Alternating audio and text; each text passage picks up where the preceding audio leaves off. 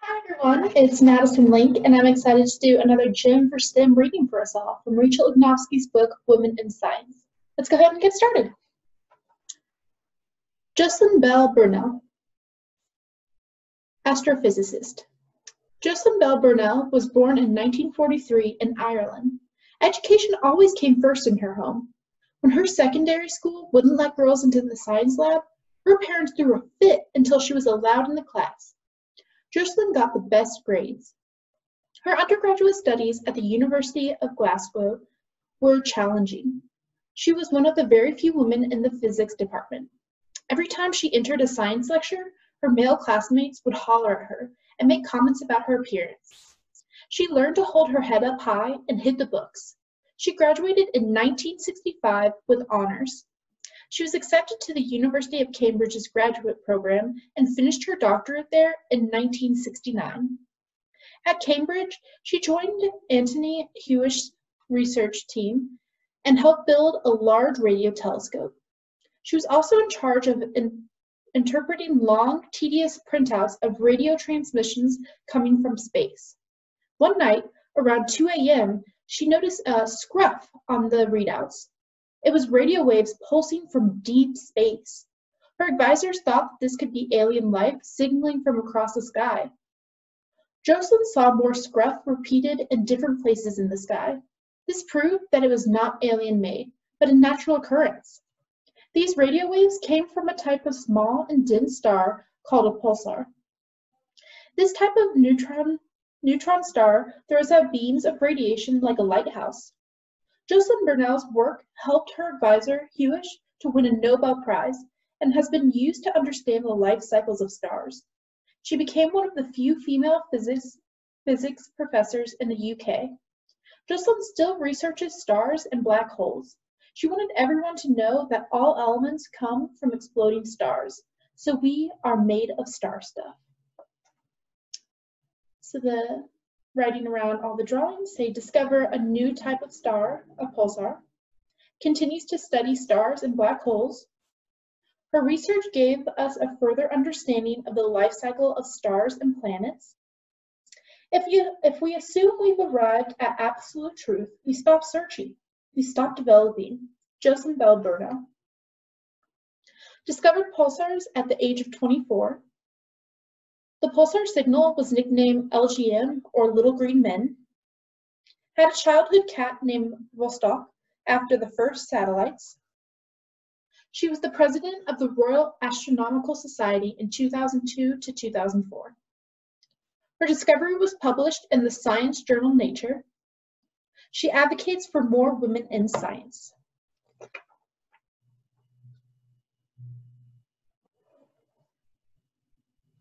Sau Lan Wu, particle physicist.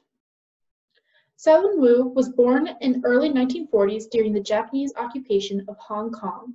Although Sau Lan Wu's mother was illiterate and uneducated, she did whatever it took to make sure that Sau Lan Wu and her brother got a good education. Against her father's wishes, Sau Lan Wu applied to 50 different colleges in America. She was accepted to Vassar College with a full scholarship in 1960. The school provided her with room, board, clothing, and books. She graduated summa cum laude and was accepted into Harvard's master's program in physics, the only woman admitted that year in her field. After earning a PhD from Harvard, Sau Lan Wu started researching particle physics, the study of matter and how it works, at MIT, DESY, and the University of Wisconsin-Madison. Atoms are made out of protons and neutrons, which are made out of quarks. Sau Lan Wu was fascinated by these particles and has dedicated her life to discovering their secrets. With a research team led by Samuel Ting, Sau Lan Wu helped to discover the charm quark, a type of elementary particle, in 1974. After that first achievement, she became the lead on a research team that discovered the gluon, a particle that holds the quarks together. One unanswered question in physics was how the tiny particles that make up an atom have mass. In 1964, a theory was created that mass depended on a subatomic particle named the Higgs boson, a unit of the Higgs field, which exists everywhere. The way particles interact with the field gives them more or less mass. To prove this theory, researchers faced the difficult task of finding a Higgs boson. Sau Lan Wu said, "It looks like looking for a needle in a haystack, the size of a football stadium." With a particle collider, Wu led one of the teams working to find proof of these teeny tiny subatomic particles. In 2012, her team was instrumental in observing the Higgs boson. Sau Lan Wu is one of the most important particle physicists in her field and has made many groundbreaking discoveries. She continues to teach and research what all the stuff in the universe is made of. Was a key scientist in the discovery of the Higgs boson. She was part of the team that discovered the charm quark, made important contributions in the discovery of the gluon. I grew up with a strong determination to be financially independent of men. Sau Lan Wu. The Large Hadron Collider Particle Accelerator is 17 miles long. Won the European Physical Society Prize for High Energy Physics in 1995. Fellow of the American Academy of Arts and Sciences. She has met her own personal goal to make at least 3 major discoveries. The Higgs boson is called God particle. Summer school at the Brookhaven National Laboratory introduced her to particle physics. Her hero is her mother. A biography of Marie Curie inspired her to become a scientist. Elizabeth Blackburn, molecular biologist. Elizabeth Blackburn was born in 1948 in Tasmania, Australia. She played with any animal she could get her hands on. Tadpoles, jellyfish, rabbits, and chickens all became her playmates. Her love of animals led to her passion for biology. After Elizabeth completed her master's degree in Australia, she left her home to earn a PhD in the UK. At the University of Cambridge, she studied DNA sequences of bacteriophages for her dissertation. She was thrilled to be working with DNA, realizing it was the key to understanding how all life works. She went to America to continue pursuing research in her new favorite subject. In the 1970s, no one really knew what the end of chromosomes were like. Under the microscope, they just seemed like blurry bobs. Chromosomes are extremely important and exist in each of our cells. They're tightly wound DNA material that tells our cells what they are supposed to do in our body. Elizabeth wanted to fully understand how they worked. Elizabeth noticed that there was a special kind of DNA called telomeres on each end of the chromosomes that work as a protective cap. She discovered that telomeres are made of non-essential repeating segments of DNA that break off a little bit every time a cell divides, protecting the important information. When we get older, this protective cap wears out and our chromosomes become damaged. This loss of DNA information causes our cells to not work correctly or die, leading to diseases like cancer, organ failure, and Alzheimer's. Elizabeth wanted to understand what keeps our body's telomeres healthy.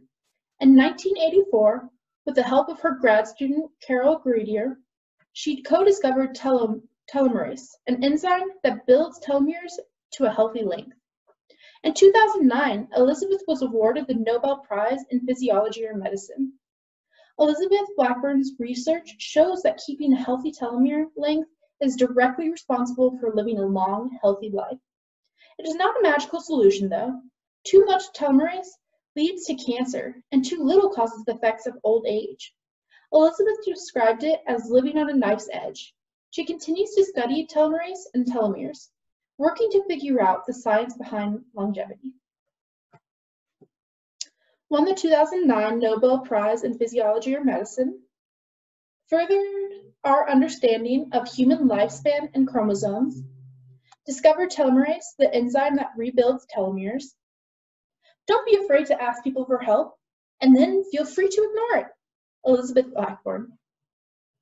Exercise, sleep, low stress levels, and healthy diet are proven to keep telomeres healthy. Worked at Yale, UC San Francisco, and UC Berkeley. I'm proud scum. worked with a protozoan called Tetrahymena to study telomeres, was the president of the American Society for Cell Biology in 1998, was in the 2007 publication of the Time 100, The People Who Shaped Our World in the Time magazine. Elizabeth met Barbara McClintock, who told her to trust her own intuition. Katia Krafft, geologist and volcanologist. Katia Krafft was born in 1942 in France. She fell in love with volcanoes when she saw pictures of them. She studied geology at the University of Strasbourg, where she also met her husband and fellow volcano fanatic, Maurice Krafft. Katia started her career by taking gas samples of volcanoes, and she and Maurice would document volcanoes erupting by observing them in person. Volcanoes are unpredictable and dangerous, and many scientists were too afraid to observe eruptions in person, but not Maurice and Katia. Throughout the 1970s and 1980s, they documented the volcanoes. Katia would photograph them while Maurice captured them on video. Katia and Maurice's observations have led to a better understanding of volcanic eruptions. They took viscosity measurements and gas readings and collected mineral samples just feet away from erupting volcanoes. They documented how these eruptions affected the ecosystems. Together, they witnessed and documented new volcanoes being formed, the effect of acid rain, and dangerous ash clouds. They even went on a raft into a lake of acid to get proper readings. Their photography and videos allowed them to work with local governments on safety procedures and evacuations. Some of their last videos were understanding volcanic hazards and reducing volcanic risks, but that didn't mean they stopped being daredevils. They continued to push the boundaries to get their observations going closer to the volcano and staying longer during an eruption. In 1991, their luck ran out, and the volcano Mount Unzen in Japan took Katia and Maurice's lives, along with those of 41 other scientists and journalists, when the pyroclastic flow changed course. Katia died doing what she loved with the person she loved. For years, she studied volcanoes right at their edge. Her bravery and expertise have given us a greater understanding of volcanoes that will endure. Pioneered volcano nature photography, started her own foundation for volcanology with her husband, Maurice Krafft, used observations to help governments develop volcano evacuation procedures. For me, the danger is not important. On volcanoes, I forget everything. Katia Krafft. The Krafft Medal is now given out to the exceptional volcanologist, wore a special helmet to protect her skull from falling rocks, made a documentary, The Volcano Watchers, for the PBS show Nature. Katia and Maurice started their own volcano center in 1968. Together, the Kraffts wrote many books that funded their trips all over the world, was killed by a pyroclastic flow that changed direction. So I hope you enjoyed today's readings and learning about all of the amazing women in science. And our next video will be the last one with individual stories, and then we have one more that is the conclusion and a few facts that Rachel Ignotofsky has gathered together about women being in STEM and the statistics of women being in STEM. So I hope to see you all again soon, and I hope you enjoyed today's story. Thank you.